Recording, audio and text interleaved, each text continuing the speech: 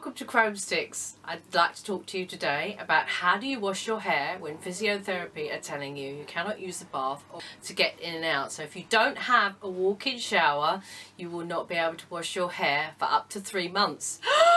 I know. Solution? Bath boards. I will show you how to arrange them and what to do, but I thought I'd show you an individual bath board first. So here we go. For those of you who don't know what a bath board is, it's a piece of plastic that goes across the bath and it fits by using screws to attach itself to the bath so that it's completely secure. Now, I'm going to take myself off to the bathroom and show you how. Welcome to my bathroom. These are my bath boards, and this is the method that I used straight after I had a hip replacement operation. Before I go any further, I want to say that you really do need to check with your physician and your physiotherapist to make sure that you can in fact sit at the height and everything is right for you.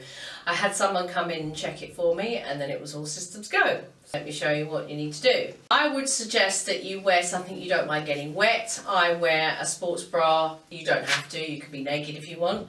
And because I dye my hair, I also have a famously ratty t-shirt, which obviously you don't mind getting dyed. So what you will do is you will sit down on the edge of the bath and you will be lowered by someone. Please don't attempt this without anybody being present, because you are in a very vulnerable position. Even if you are the most independent person in the world, if you've had a hip replacement operation, you will have to rely. Okay, so here we are lying down. Now the person who is going to be helping you with your hair wash will have access to the water. It will either be behind you or here, and the water will go straight through these bath boards into the bath, and it's worth putting up with the bath boards being hard for 10 minutes for clean hair. However, if you do want to use an inflatable pillow, just be aware that the water will go more over you as it drains away than...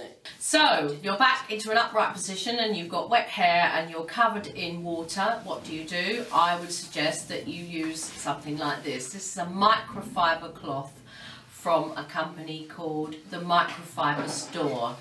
It cleans you and dries you really quick. And that is the end of the video. Thank you so much for watching. Till next time, have great adventures. Bye! Don't forget to subscribe.